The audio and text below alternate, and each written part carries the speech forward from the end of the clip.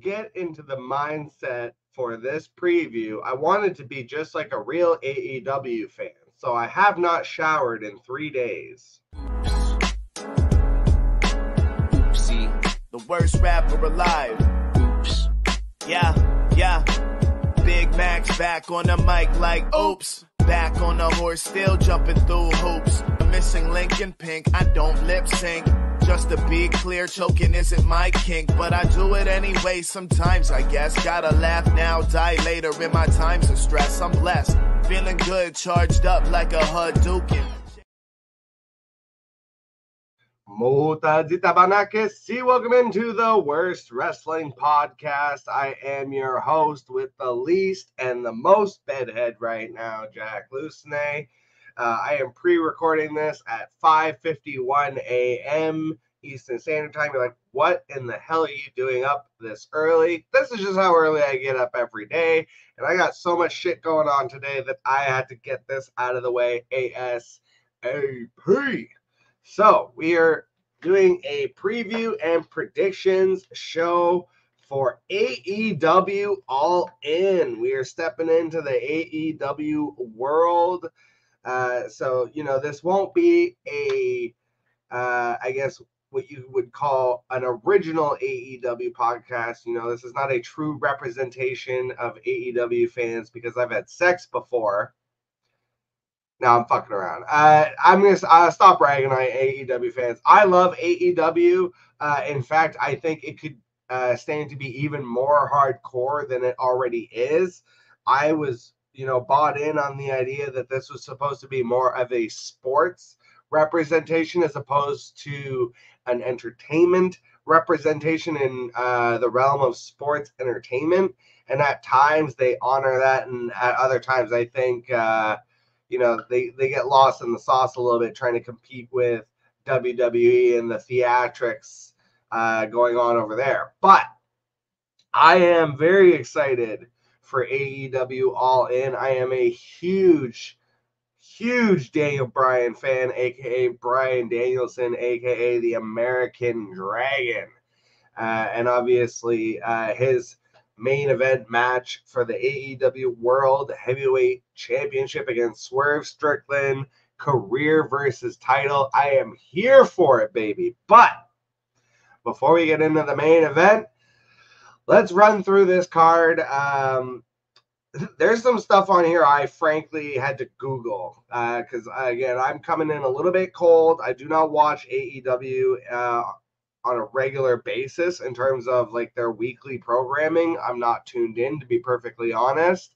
For such a small company, I feel like 3 shows a week is too much. Every now and again, I'll catch a Dynamite, but that's about it. For the most part, though, I do still watch all the pay-per-views. It's kind of how I used to consume my WWE content, to be honest, until WWE finally picked it up on the weekly shows with the storytelling. But as far as like the actual pay-per-view is concerned, there's some stuff on here that I'm really looking forward to, and then there's some stuff on here that I frankly could do without. So let's start with that. I don't know what an all-in 0-hour match is supposed to entail, but it's going to feature Willow Nightingale and Tomohiro Ishii versus Chris Statlander and Stokely Hathaway. This is probably, I'm assuming, like an opener match, a pre-show match, something along those lines, because this feels like you could just throw this on any old Collision and it would be totally fine. And then we get the Casino Gauntlet match for a guaranteed world title shot. I had to look this up legitimately. I didn't know what the fuck this was when I was looking at it, because to me, a gauntlet match is you have so many participants coming in and you have to be pinned or you're submitted to be eliminated. But apparently this is a one fall to finish, from what I understand. It's like if you were to have a Royal Rumble, but instead of the Royal Rumble participants being eliminated by getting thrown over the top rope, this match could end at any time via pinfall or submission. So in theory, you should have versions of this match where the match ends before all of the available participants are even able to come out for the match. So, if there's 20 participants for this match and there's 10 people in the ring and somebody eats a pinfall or a submission, like the match is over, right? As far as I understand. So I think the concept of the match is kind of stupid, but it's pro wrestling. They're going to work it.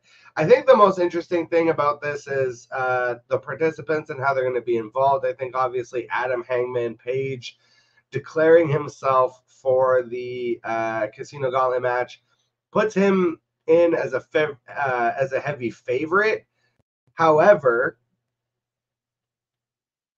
I think he's a favorite regardless. Actually, I was going to say, however, given that the Daniel Bryan stipulation almost makes it that he has to win that match, and that the story to tell with Hangman is really more with Swerve, I could see it being a situation where that's how you get the title back to Swerve, is you have Daniel Bryan beat Swerve, and then you have Adam Hangman Page beat Daniel Bryan, and now you have your Adam Page and Swerve Strickland feud again, but you have the title on Hangman this time. So I think that's an interesting way to go about it. Kind of delays that feud a little bit.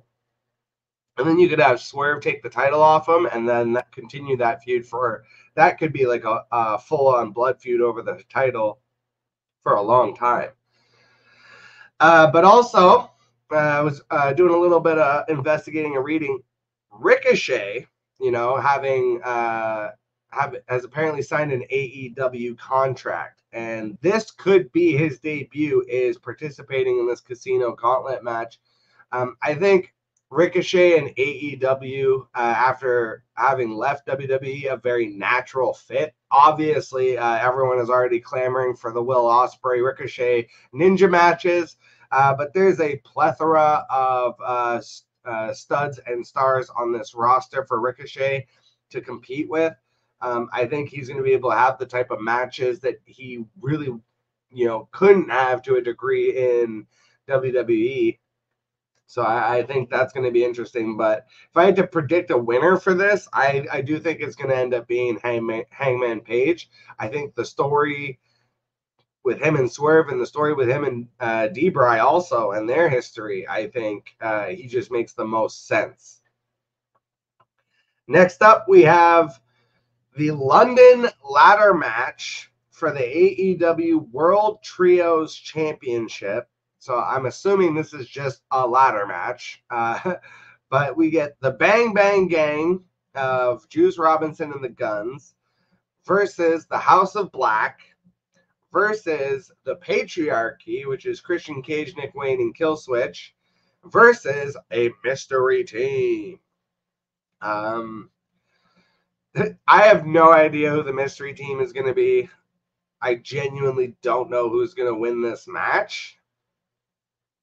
I feel like I could literally go any way. Like, this is very much to me a 25% split where every single team has just as much of a chance to win as the other. I think those World Trio Championships get tossed around a little bit. I will say the one thing is I don't think the Bang Bang Gang is going to retain. I think it's going to end up being a mystery team or the House of Black that pulls down those titles, but maybe I'm wrong. But either way, a 12-man ladder match should be pretty intense and crazy. Christian, the innovator of ladder matches, involved in the match as well. I think it'll be just a great match regardless.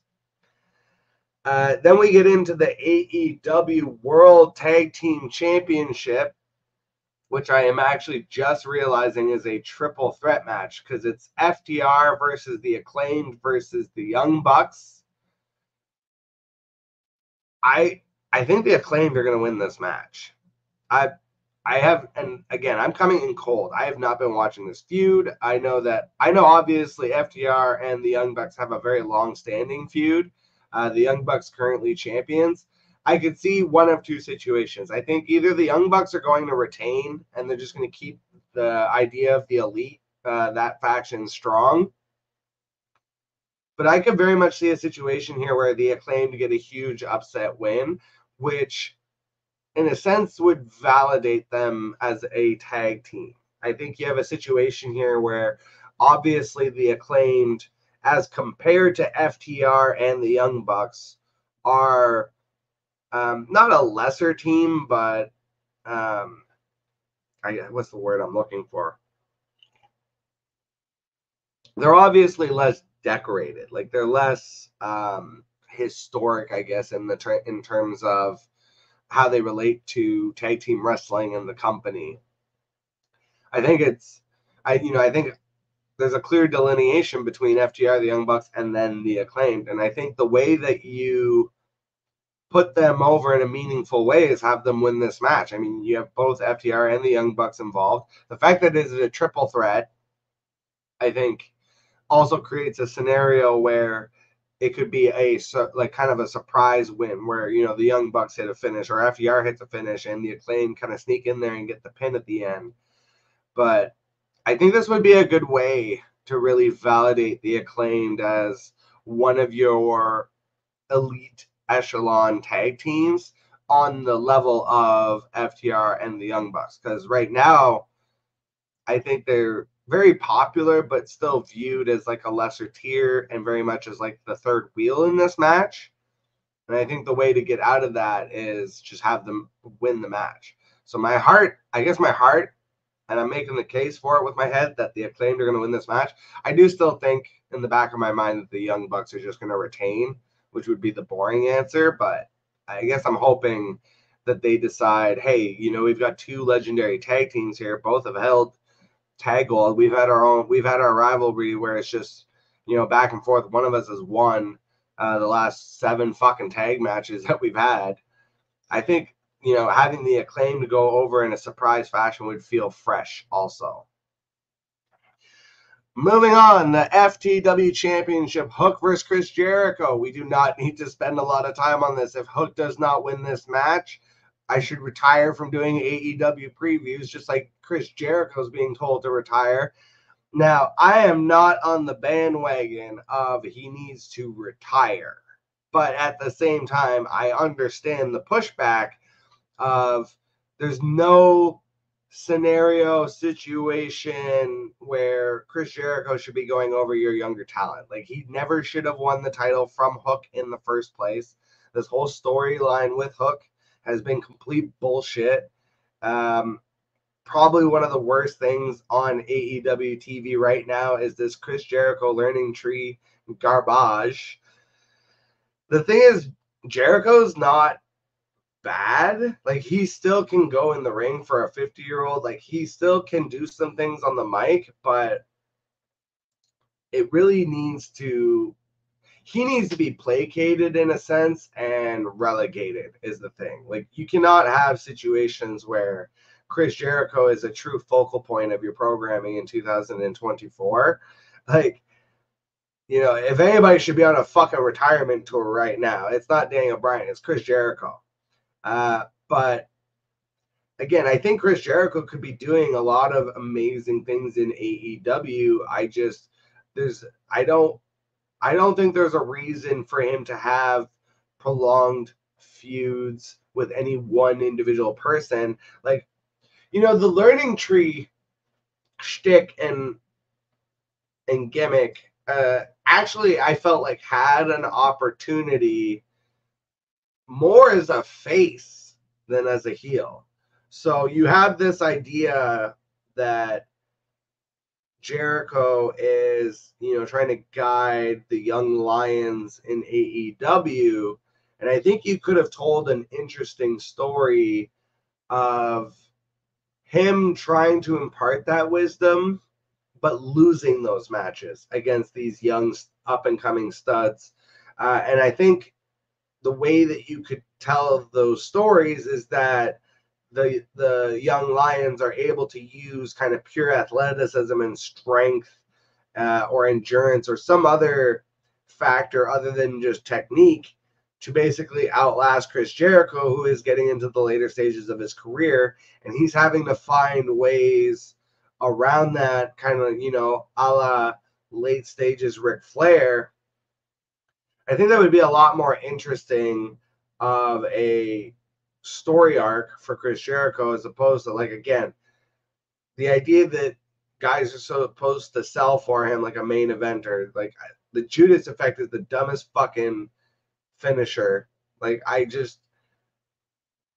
it's funny because I've developed a true love-hate relationship for Chris Jericho, and so I understand where a lot of the hate comes from and why fans are chanting, please retire. But at the same time, I do feel like this is a little bit disrespectful for a guy that, like, I mean, Chris Jericho, of all people, too, like, has known kind of when to go away and come back and reinvent himself.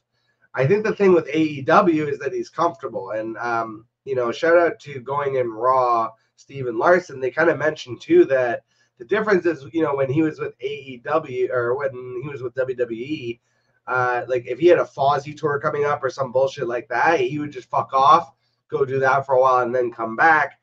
Now with AEW, it's like a lot of those dates kind of work and commingle. He's able to, stay longer without having to take extended breaks, and it's almost working to his detriment at this point, because this latest reinvention of himself has been absolute, just fucking unwatchable bullshit. So I said I wasn't going to spend too long on that, and I spent way too long on that. Coffin match for the TNT Championship. Darby Allin versus Jack Perry. That's going to be one crazy, awesome match. But I have Jack Perry winning this match. As much as I hate to admit it, Jack Perry's been doing his best work since the whole CM Punk incident. The way that they've been able to use the scapegoat character, I can't lie.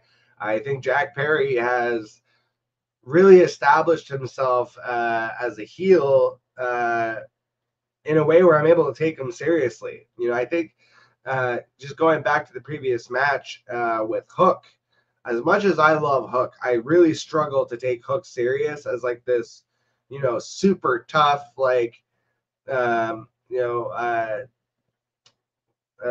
soft spoken is not the word I'm looking for. It's silent but deadly, like that kind of persona of like, oh, he's just an ice cold killer, and then he comes out, he looks like a fucking 14-year-old. Like, I'm sorry, there's a cognitive dissonance that I struggle with Hook and the character that he is supposed to play.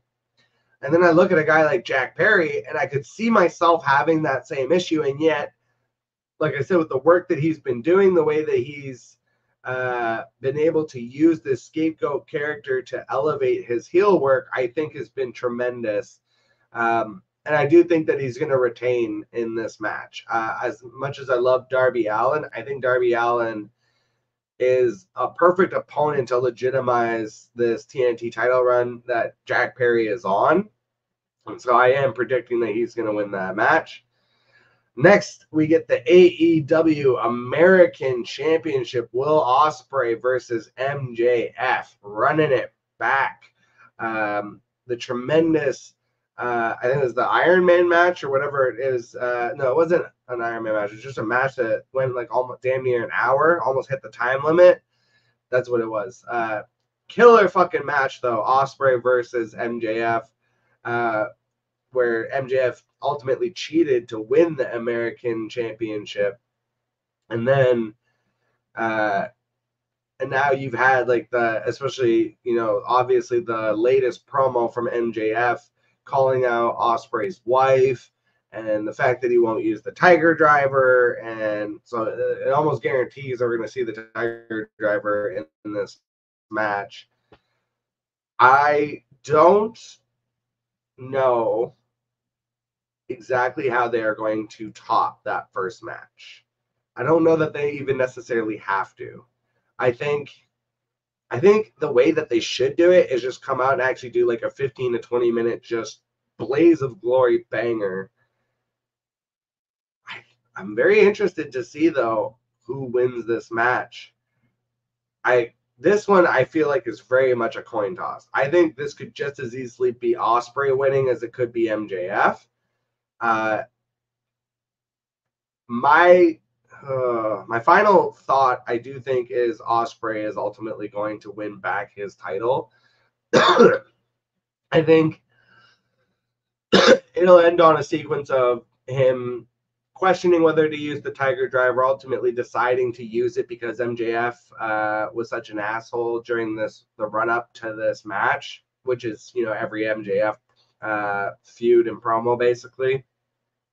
But I think Will Ospreay probably walks away with the title, though again, not a lot of confidence points on it.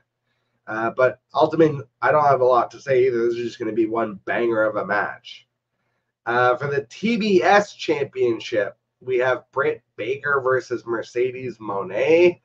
This is officially where, it feels like, as much as I am glad that they're highlighting the women, the fact that the AEW already has a women's mid-card title in the TBS Championship, it just kind of speaks to what I feel like is an overarching issue with them of just how many titles they have in general and how hard it is to keep track of that. But for the TBS Championship, you have Britt Baker versus Mercedes Moné, with Britt Baker having returned to AEW. This has been the big feud that's been set up. I do think Mercedes Moné is going to win this match. Much to the chagrin of AEW fans, I would like to see Britt Baker win here. But I think they're going to continue this feud is what it is. And so I think to be able to do that, I mean, you could have Britt Baker win the championship and have Mercedes Moné go after it. But I think the way that they are going to protect Moné's character, the way that she's set up in AEW, also just in the background from a real life perspective behind the curtains, I do think Mercedes Moné is going to retain the TBS Championship, and this feud will continue, and Britt Baker might take it off for the next time. The AEW Women's World Championship. Now, this is where it gets juicy. You've got timeless Toni Storm versus Mariah May. Obviously attacked her and left her a bloody mess. So I think this is very much a situation where Mariah May should go over here, but I don't know if she will.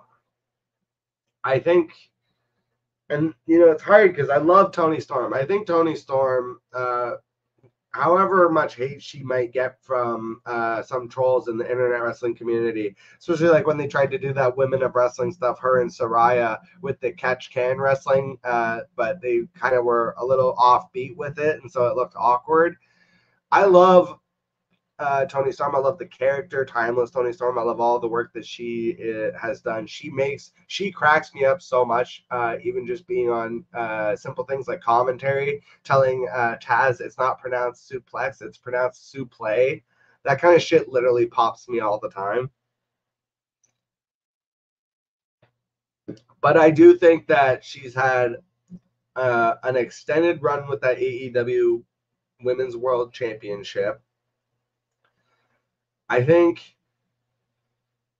Mariah May should go over. The thing is, I question. My problem is wrestling logic kind of fights it, right? When you get left bloody the way that Toni Storm was left bloody, it almost necessitates her getting some kind of revenge in this match and ultimately being able to defend the Women's World Championship. I think that's kind of the chalk story, finish, outline, and how this match will end. But in my heart of hearts, I would like to see Mariah May actually just kind of come in, maybe be able to mess with Toni psychologically and pull out the. I think it would be better long term for their storytelling if they could put this title on Mariah May. And then the final countdown. Title versus career for the AEW World Championship. Swerve Strickland versus Bryan Danielson. So let's tease the opposite, because I can tell you that I firmly believe there's almost no chance Bryan Danielson is not winning this championship. And just to quickly highlight that before we get into like, let's, explore the alternative there. I think Swerve Strickland, unfortunately, has been overlooked as AEW champion. And I'm talking about from the perspective of Tony Khan, from the way that he has been booked, the way that he's featured on match cards. As much as I love Swerve Strickland, I do think that his title reign ultimately, not that it's been a failure in any shape or sense, but I do think that it could end. Like there's not there, you know what I'm saying? There's no gravitas right now in terms of Swerve's title run. Now, I'll talk about this for the flip side of the argument. I think one of the ways that you could add that gravitas would be for him to go over clean in this match and retire Bryan Danielson. I don't think that's what's going to happen, though. I do think Tony Khan wants Bryan Danielson to get a world title run in AEW before retiring. I do think that Bryan Danielson himself has 6 to 8 to maybe 12 months left on his retirement tour in his own mind of, matches and feuds that he still wants to have before hanging up the boots. Now, maybe I'm wrong about all of that, but I really, like, to me, in terms of how I view this, I think there's almost no chance that we're not getting Bryan Danielson as AEW World Champion coming out of this, especially with it being title versus career. Now, to explore the alternative, I think if they want to really cement Swerve Strickland as a true AEW centerpiece and main eventer in the eyes of even a casual fan, you need something big like this. I would quantify and qualify this almost to when Brock Lesnar broke Undertaker's streak. That was something that they could point to in promos for like the next however many years of, he broke the streak, the one in 21-1.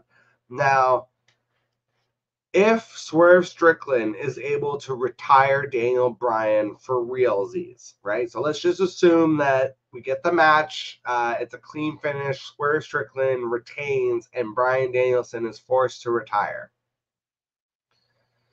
That becomes a moment of gravitas that Swerve can now point to for that legitimizes his title run in a way that none of his other matches have for the rest of the time that he is AEW World Champion. I retired Bryan Danielson. I retired one of the greatest wrestlers in the history of our generation and any generation.